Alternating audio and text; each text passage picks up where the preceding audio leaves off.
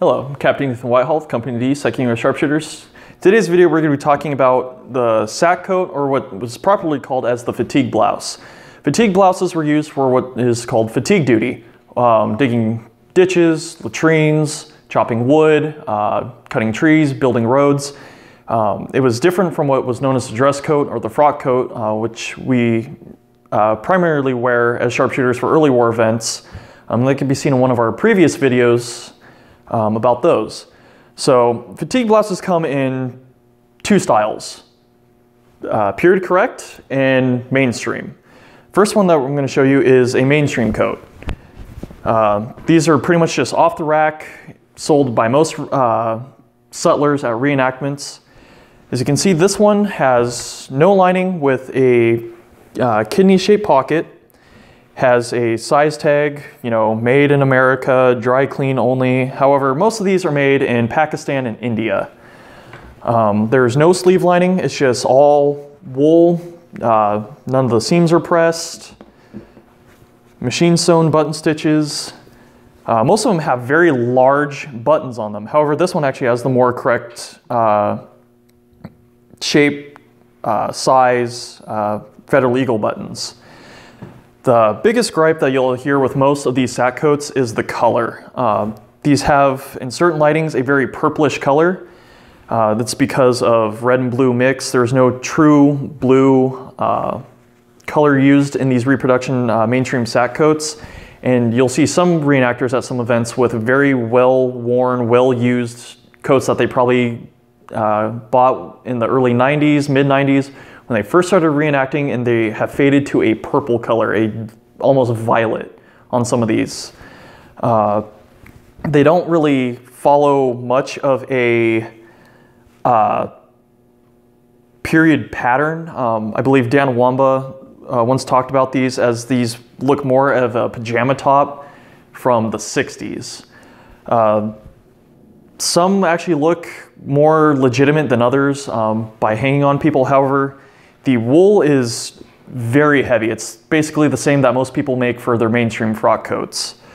However, there are many great reproductions out there that are very good quality. Wamba White and Company is definitely one of them. I know all of us in the sharpshooters have Wamba White sack coats, or those who don't have them or planning on getting them. So Wamba White and Company, we have two of their coats in two different styles. One's a kit and one is their contract blouse. The first sack coat we're going to show you is the contract blouse. That is our first sergeant's. As you can see, compared to the other one, it is more of a actual blue indigo color, which is how the originals were dyed. As you can see, very nice blue, almost purple or navy blue. On the inside, it is lined. Most sack coats during the Civil War were lined. I believe the numbers were for every 4 sack coats, there was 1 that was unlined and 3 were lined. Most of them were of a wool material that had to have some wool content for it to be warm, and also kind of prevent premature wear. Also, what's seen in very good reproductions that's not seen in mainstream is the inspector stamps. These were made in the millions during the Civil War. Once the dress coat or frock coat ran out, sack coats were the most asked for and requisitioned item in the Civil War for coats. So most of them were, pieced out to contractors, arsenals, and each one had to have an inspector stamp. Otherwise, it wouldn't be sent out to be worn by any soldier in the field and would probably just be scrapped, probably used for canteen covers or greatcoat linings. Different arsenals used different types of lining. This is just a generic contract blouse. There's nothing out of the ordinary with it. The Schuylkill Arsenal out of Philadelphia had very wacky linings. The next coat we have actually is a Schuylkill Arsenal pattern coat. And as you can see how the material actually hangs on the coat, this is a 10-ounce wool flannel. This is probably a 18-ounce just wool, but as you can see, this actually, just by shaking it, how it kind of flows is just very stiff. You know, these were worn in the summer months. These were a lot lighter weight wool. This is still heavy. It's going to keep you very warm, sweating in hot summer months.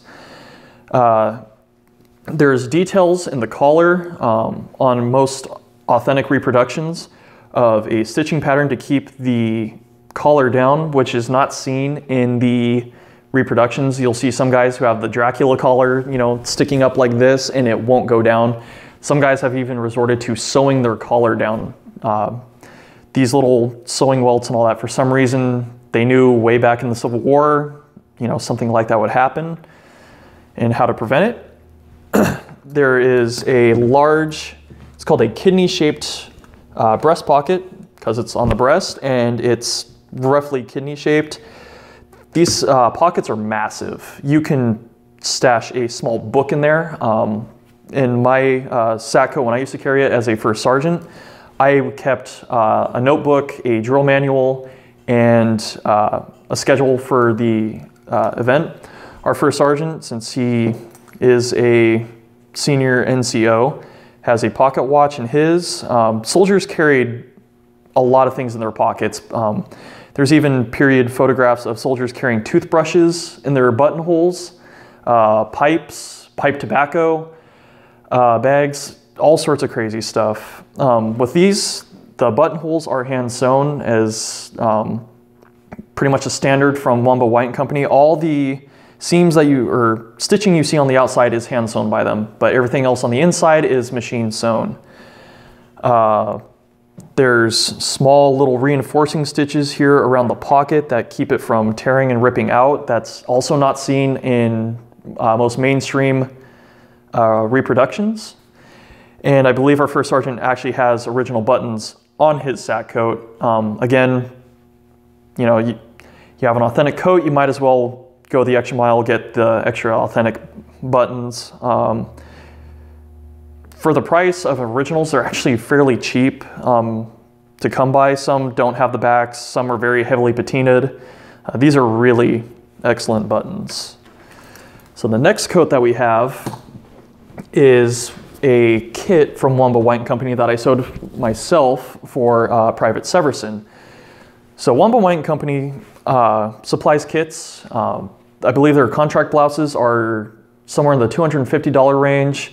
Their Schuylkill Arsenal, which is this pattern of coat, are $375 for partially hand sewn, so all the visible stitchings, you know, hand sewn. Those are, like I said, about $375. Or if you want to spend the big bucks, almost $600 for a completely hand sewn coat. But the best route, at least for us in the sharpshooters, is the kit. Their kits cost $130 and they come with everything you need. All the material, everything's pre-cut. It gives you plenty of thread, even wax to thread your for your buttons, or for your thread, sorry about that. And also comes with very nice reproduction buttons. You also have a very awesome lining. The Schuylkill Arsenal, for some reason, decided to have very odd checker patterns for all their coat linings. This is probably the more mild that I've seen. I know Corporal Hardway has a sack coat that has a very interesting lining pattern. As always, they supply you with sleeve linings with your Arsenal stamps. SA stands for Schuylkill Arsenal. This is a size 42 coat. As the sizings went, 42s were a 4 stamp. However, this one's marked 3. I'm not sure why they did that, but I'm sure during the Civil War that they would have been stamped, mislabeled sometimes. But of course, it's the military, one size fits none. Sack coats are meant to be big and kind of billowy. You're doing a lot of manual labor, moving around in them. So they are meant to have a little more wiggle room anyways. This one, as I said, was hand stitched by myself. So all these stitchings on the inside, the buttonholes, the outer seams, everything is either back stitched, whip stitched, flat filled seams, that kind of construction. And this one has probably a better view of the slight wavy stitching pattern that goes into the collar of the coat. Again, it's Wamba's white, very nice indigo wool flannel.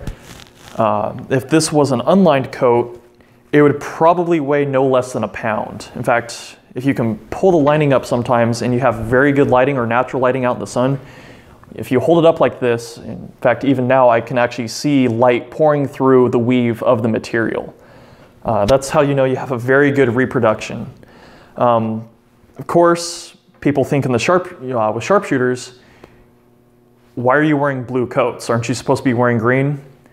The case with that is, yes, early in the war. However, they were only issued the frock coats twice. From then, they had the sack coats. If they did have the frock coats, they were kept in storage during the spring and summer months. They were heavier weight, longer, therefore hotter in the summer months. These are definitely a lifesaver. We do have some events in central and eastern Washington in the summertime where these definitely come in handy where you keep cooler.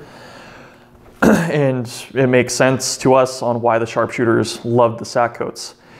Again, like I said earlier, these were issued in the millions. So of course, why would you have, special requisition for a green coat that takes plenty of hours to produce, come from an arsenal, go to a depot, and then get shipped or sent to the front to you when a quartermaster has hundreds of these on hand already.